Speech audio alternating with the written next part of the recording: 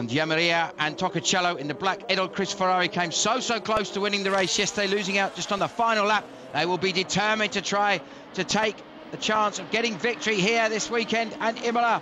But it is a great clean start. There's contact and a big hit there for the Audi R8 and also for the DriveX Porsche. Now, I think that was a 59 car. That would have been Marcel Tiemann on board of that car.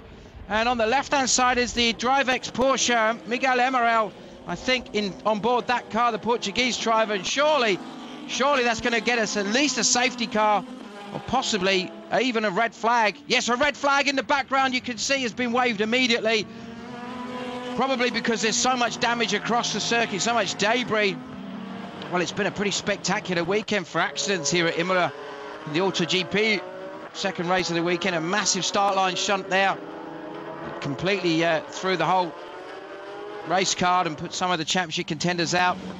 And that was one of the top line drivers in Marcel Tiemann on board the car, the man who's been so successful at Nürburgring 24 Hours, was racing there last weekend, sharing with Jim Matthews. Jim had a spin early on in the race, earlier in the weekend, and put them a bit further down the order than you would have expected. Just in the background there you saw the multicoloured Audi R8, which is the car that's being driven by the Dutch crew,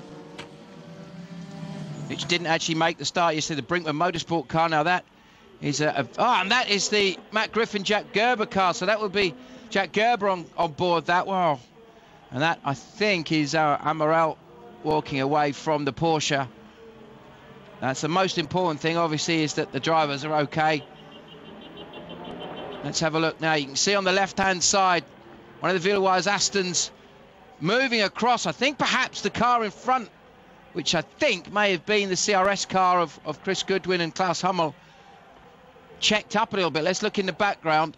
As those two cars in front checked up, it meant that the Aston, the Villeroy's Aston, had to move sharply to the left and just moved across. Now let's look again. Yes, it is one of the CRS cars in front.